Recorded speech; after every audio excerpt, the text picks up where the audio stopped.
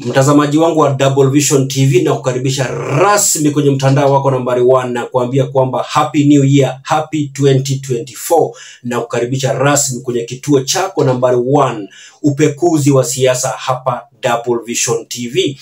Ningependa tuangazie picha fulani ambayo imekuwa ikizunguka kwenye mitandao kuanzia jana usiku hadi leo, manake yule anafahamika kama First Lady Mama Rachel Ruto alionekana mahali fulani akiwa amenuna sana, akiwa karibu kulia, na Wakenya walikuwa wanajiuliza iweje wakati rais anahutubia taifa na anajaribu kuzungumzia masuala ambayo yanawakumba Wakenya na suluhisho ya masuala hayo, lakini First Lady ambaye ni mama wa taifa alikuwa amehuzunika sana. Wakenya wengi wametoa maoni mbalimbali na ningependa tuangazie baadhi ya maoni ambayo Wakenya waliweza kuyatoa pale, na kisha baadaye nitakuelezea ni kwa nini mama wa taifa alikuwa ameonekana amenuna vibaya sana hadi Wakenya wakashangaa iweje, manake walikuwa wamekaa na gavana wa Nakuru Susan Kihika pale. Susan Kihika ameonekana pale ameketi amefurahia, lakini mama wa taifa alikuwa amekasirika sana. Ningependa nikuwekee picha hiyo kwenye runinga yako, umeweza kuiona vile mama wa taifa ameweza kukasirika hapo, na nitakuelezea ni sababu gani ilionyesha ama ni nini kilisababisha mama wa taifa akaonekana kuwa mtu ambaye akuna huzuni sana badala ya kufurahia, manake rais alikuwa anapatiana ile hotuba ya kufungua mwaka. Lakini kabla nikuelezee matukio hayo, mpenzi mtazamaji, na kuomba kama unajiunga na sisi kwa mara ya kwanza, bonyeza alama ya subscribe na upee video thumbs up. Mwaka uliopita mlinipatia support nzuri sana, na nawaomba pia mnipee support mwaka huu angalau tufike hata kama ni subscribers 1100. Asante sana. Nataka nikuelezee sababu ya kwanza ambayo ilisababisha mama wa taifa akaweza kuonekana mwenye huzuni ni yale maneno ambayo rais alikuwa anayazungumza pale. Manake kila Mkenya sasa hivi ameweza kuchoka na uongo ambao unazungumzwa mara kwa mara na rais wetu William Samoei Arap Ruto. Kwa hivyo mambo fulani pia yameweza kumkera mama wa taifa hadi pia akaonekana kukereka. Na baadhi ya mambo ambayo rais aliweza kuyazungumza hapo jana ni kulaumu upinzani, na kusema kwamba upinzani ndio unasababisha anashindwa kufanya kazi yake. Yani anasema kwamba kuna ile tunaita kwa Kiingereza kwamba ni sabotage, yani upinzani umeweza kumzuia kufanya kazi. Nataka nikueleze ya kwamba Rais William Ruto pamoja na serikali yake kwa ujumla wamekuwa mara kwa mara wakiweza kulaumu upinzani kwa kishindwa kufanya kazi. Tuliona Murkomen wakati fulani akiweza kulaumu serikali ya rais mstaafu Uhuru Muigai Kenyatta kwamba ndio ilisababisha mvua ikaweza kunyesha kwenye uwanja wa ndege pale, manake kuna ile roof ilikuwa inapitisha maji pale. Yani wamekuwa tu ni watu ambao wanapenda kuongea uongo. Kwa hivyo wakati mama Rachel Ruto aliweza kusikia mambo kama hayo yakizungumzwa, alionekana kuwa na huzuni zaidi. Kwa hivyo hata yeye mwenyewe kwa kiwango fulani kama ameweza kukasirika na ameweza kuboeka.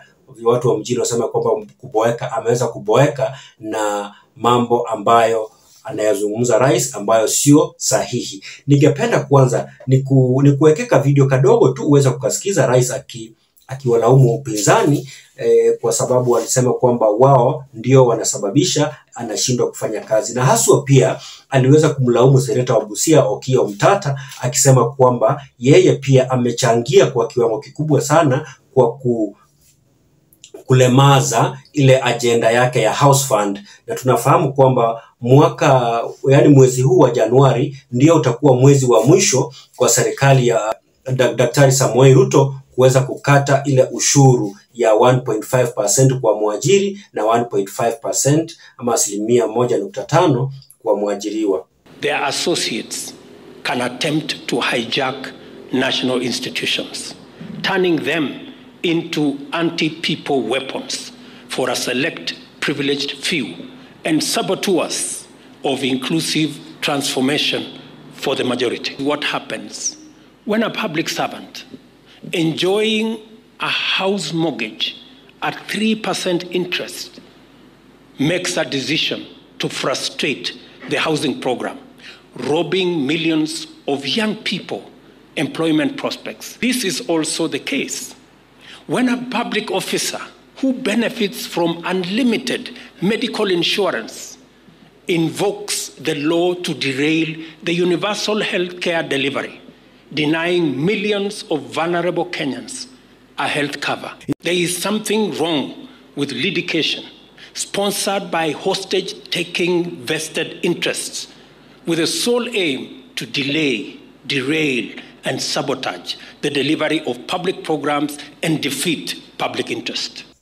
Nafikiri mara mingi huwa tunaangalia kwenye mtandao, na ukiangalia kwenye mtandao hapo jana, rais alipokuwa akihutubia wananchi, manake alikuwa Facebook live na alikuwa kwenye runinga, yani comments nyingi sana ambazo zilikuwa zinapita pale zilikuwa ni za kumkemea rais na kumkosoa na kumwambia kwamba tumechoka na kuzungumziwa mambo ya uongo. Nafikiri mambo kama hayo pia usifikirie kwamba Mama Rachel Ruto ama viongozi wengine ama wafanyikazi wa ikulu hawaendi kwenye mtandao na kupitia na kuangalia. Kwa hivyo wanaangalia, na wanapoangalia wanaona kana kwamba inaonekana kwamba rais anawachezea Wakenya akili kwa kuwafanyisha vitu ambavyo havina maana. Manake kila mara rais anasimama anasema kwamba serikali iliyopita ndio ilikuwa imezembea kazini, mara anasimama anasema upinzani ndio unalemaza kazi yake. Nataka pia nikuchezea video fulani. Rais akisema kwamba anataka upinzani wenye nguvu ili uweze kumkosoa anapofanya kazi. Lakini upinzani ukijaribu kumkosoa anapofanya kazi, tena tunamuona akilaumu huo upinzani kwamba wao ndio wanaomzuia kufanya kazi. Sasa unashangaa, huyu ni rais, ana mamlaka yote. Ile sword ya uongozi alipewa, ana jeshi, ana DCI, ana mashirika yote ya serikali yako chini yake. Inawezekanaje upinzani umzuie kufanya kazi? Je, upinzani umemzuia rais namna gani kupunguza gharama ya mafuta?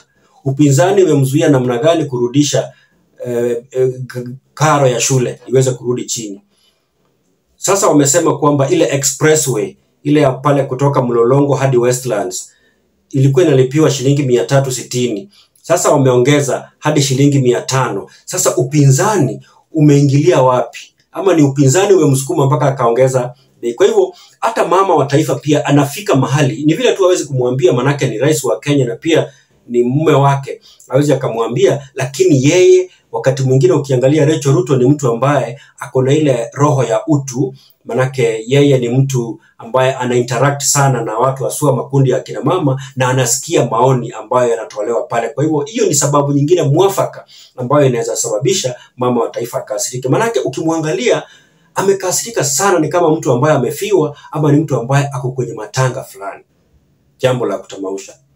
Mpenzi mtazamaji, watu ya upinzani, mimi nimewaambia, mimi naheshimu watu wa upinzani kwa sababu wanatekeleza wajibu wa kikatiba. Wakosoe hii serikali vile wanavyopenda ama namna gani, na hata nimerahisisha kazi yao. Hao mawaziri wangu sasa nimewatuma bunge waende wajibu maswali, waulizwe maswali. Yule amezembea aulizwe maswali, yule anafanya kazi mzuri aulizwe maswali. Nimerahisisha kazi yao, na nimewaambia hata kama wanataka kiti ya leader of opposition itengenezwe, mimi nitasupport na nitaweka pesa ya serikali ili tuwe na kiongozi wa upinzani ako na ofisi kubwa na tumtafutie loudspeaker kubwa. Awe anasema kuna makosa hapa, kuna makosa hapa, hii haijafanyika, ile haijafanyika. Aitishe press conference asubuhi, aitishe press conference in the afternoon, hata akilala aseme. Mimi sina problem. Ama namna gani? Nashukuru sana kwa kuweza kunitazama. Nashukuru sana kwa kuweza kuchukua fursa hii kunitazama. Nashukuru sana kwa wale ambao wanaweka like pale, wanaweka thumbs up, na pia na kuomba unapotazama pia comment pale chini unielezee unanitazama ukiwa wapi na maoni yako ni yepi. Asante sana. Tunapoanza mwaka wa 2024 na waombea Mungu awabariki sana mashabiki wangu, na mnapozidi kunitazama mbarikiwe zaidi. Asanteni sana. Mimi ni Don Rogers. Ile kazi ambayo tuko nayo sasa ni kupanga ajira ya hawa vijana. Na ndio mimi nimesema tuko na mpango ya ajira ya hawa vijana. Ile kazi iko ni kupanga vile tutazalisha chakula ya kutosha, tuondoe njaa katika taifa letu la Kenya. Ile kazi ambayo iko ni kupanga uchumi, tuweke pesa kwa mifuko ya wananchi, tufukuze umaskini. Hiyo ndio kazi imebaki. Ama namna gani watu wa Buhuru? Sio ndio kazi imebaki?